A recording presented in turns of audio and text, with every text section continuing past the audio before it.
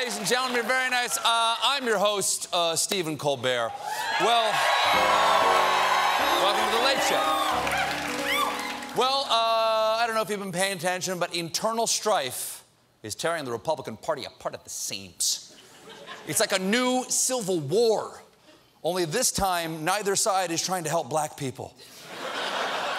The latest shots from Fort Trumpter are against Tennessee Senator and man seeing his daughter's neck tattoo for the first time, Bob Corker. Corker and Trump have been fighting. They've been head-to-head like two rams for a while now. You might recall that Corker called the White House, quote, an adult daycare center.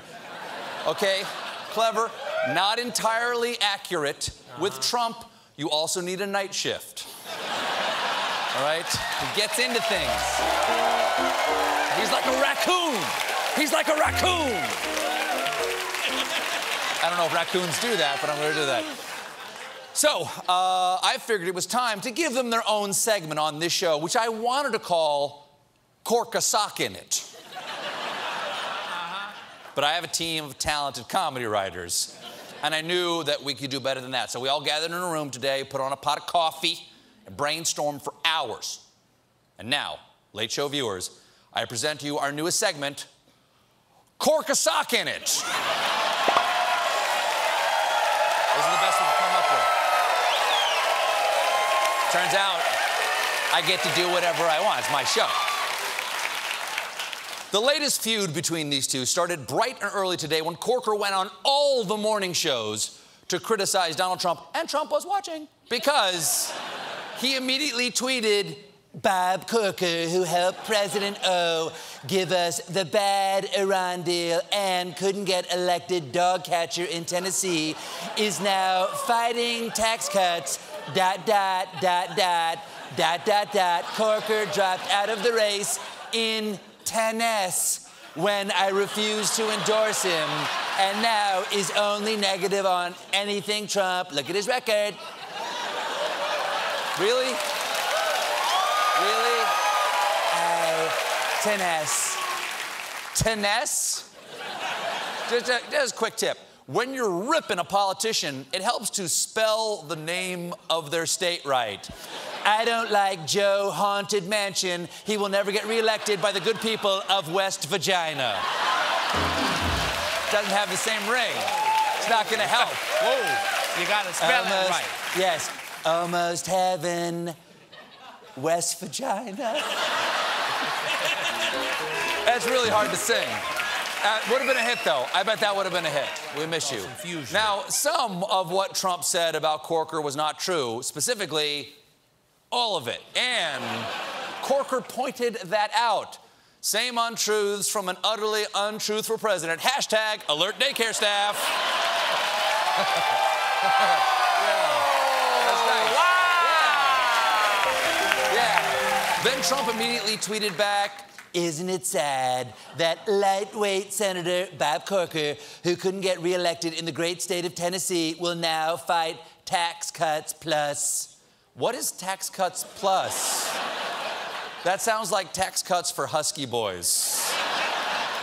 He'll grow into it. Now, Trump tweet-tinued, Senator Corker is the incompetent head of the Foreign Relations Committee. Look how poorly the U.S. has done. He doesn't have a clue as ... The entire world was laughing and taking advantage of us. People like little Bob Corker have set the U.S. way back. Now we move forward. Yes, now America is moving forward, just like Thelma and Louise.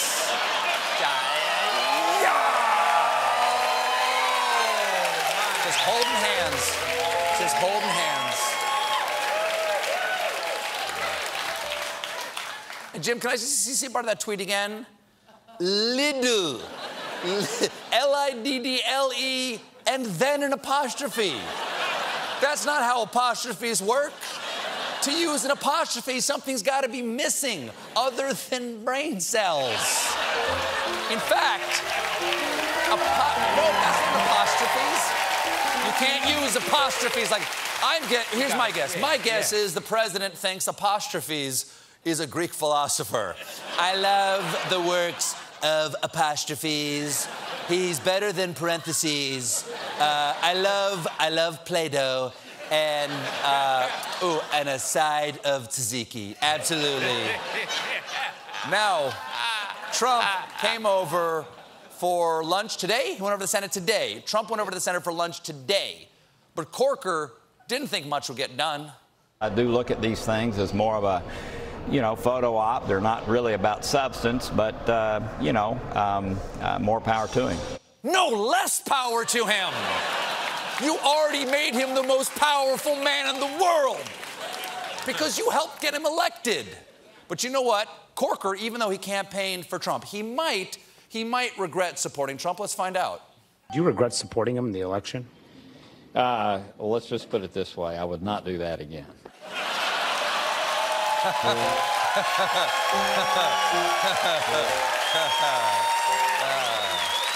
He would not do it again. Let's just put it this way. Too late, Senator. And Corker's not alone. This afternoon, we got some huge news from one-term Arizona Senator and upright golden retriever Jeff Flake. I'm announcing today that my service in the Senate will conclude at the end of my term in early January 2019. Mr. President, I rise today to say enough. I must say that we have fooled ourselves for long enough that a pivot to governing is right around the corner. A return to civility and stability right behind it. We know better than that. Mr. President, I will not be complicit or silent. No, I will be complicit and absent.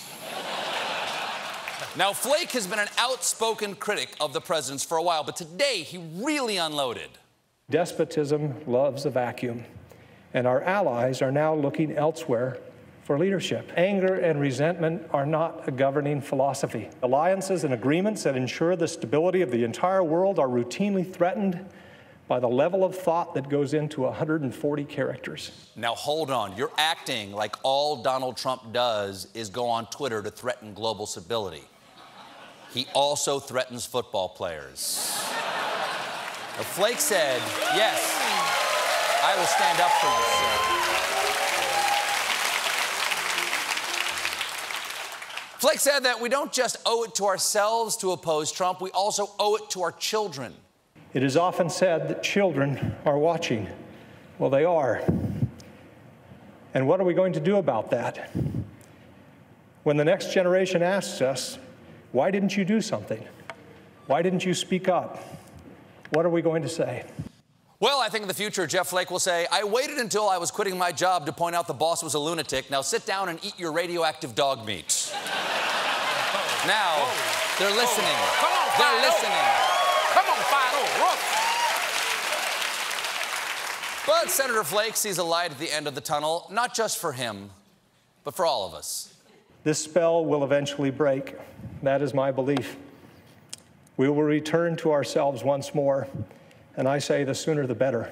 Oh, that's what this is. We're all under a spell. It's all detailed in the new book, Harry Potter and the Half-Wit Prez. But expello Trumpum.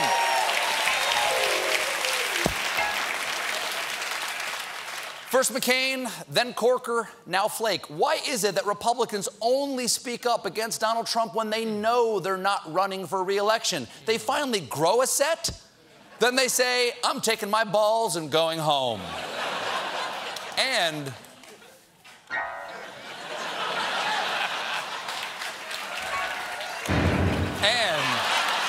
better.